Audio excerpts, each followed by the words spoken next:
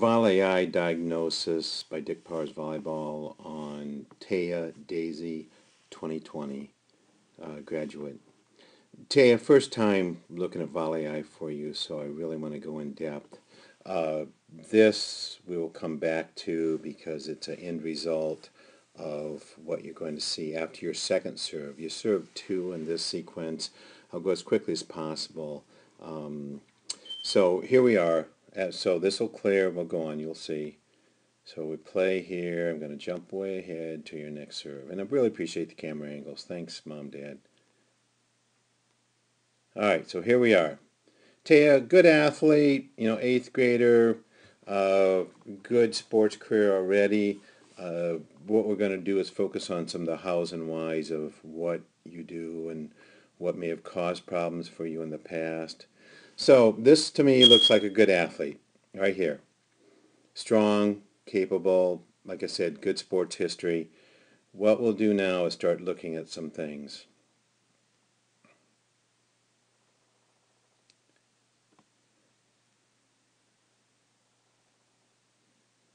A lot of stuff going on before you serve.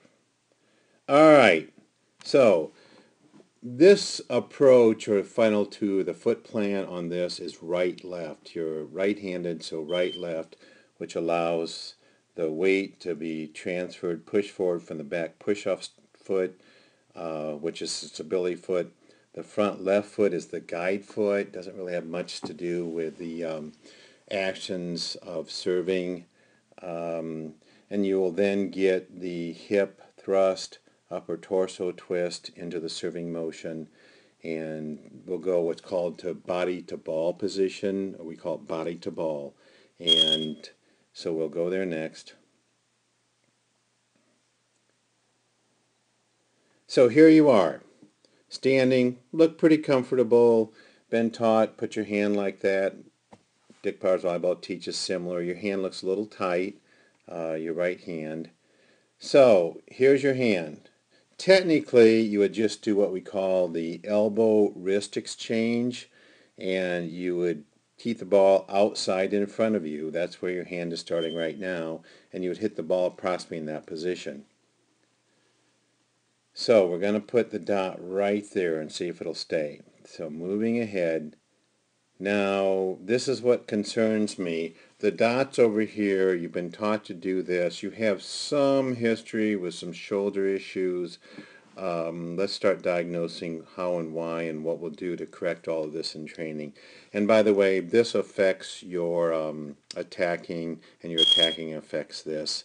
We call the skill of hitting the general skill with the sub-skills of attacking and serving underneath the general skill of hitting. So there's your power, we call it power point, the strongest way a human being can perform a ball skill. In hockey, how do you hit a puck the strongest? In baseball or softball, how do you hit a home run best? It's a utilization of body and an instrument. In this case, it's your hitting arm to effectively and safely strike a ball. So now, So literally, you have now had, and I like this, you're still up to your toes, that's appropriate, slightly bent knee, weight transfer is occurring, but you've actually had to step this direction, you're an intelligent person, to strike the ball. That doesn't make any sense.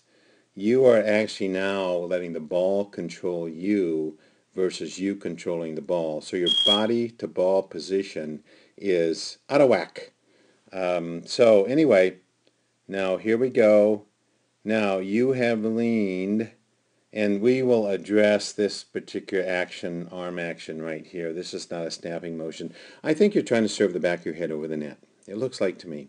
But anyway, you're making serving way too hard, and with any type of concern for your shoulder, this isn't going to fly. So there you are. So now your push-off stability foot is now off the ground. You are now trying, slightly going up to your toes in your left foot, and you're still keeping this up like you've been told to do. And so your hitting action, your hand looks a little tight. Right now your V, your thumb should be this way and your forefingers should be that way. or 4 fingers. 4 fingers, you're first and tall man. But you have now compensated by the initial, the dot was right about there, and you're hitting the ball over here. And so, and that's how you end up, because you've had to compensate. You've transferred your center of gravity, your weight is transferred to the left. So you serve again, so we'll take a look, a real quick volley, go ahead, and here we are. Might want to just get rid of some of all the stuff you do. So obviously you've been trained. Here's your right, left again, right, left, excellent. Pre-hit pause, this is like it's the beginning of a pre-hit pause is what it's called. And the scans that I sent you were all pre-hit pauses. Now, that's about where your PowerPoint should be. So I'll see if I can leave it here, and uh-oh, how come you threw the ball over here? We will teach you why. It looks like you're really trying to throw the ball towards your PowerPoint over here, and I think that's about there. But you can't, and we'll teach you that. It's one of the secrets. It's not really a big secret once you figure it out. It's pretty simple. But the way human beings are made biomechanically, what you're doing, you can't throw a ball to your PowerPoint. So you compensate, you step this way, and then over a pile of dog poop right there. Ooh, there it is. And you've actually, now you see your body. That's your body angle right there. So anyway, that addresses some of your attacking also. So that's an introduction. I want to get this uploaded to you and get you started. A couple more coming out this morning, and then we'll go from there. First homework here, ask questions, all the questions you ask.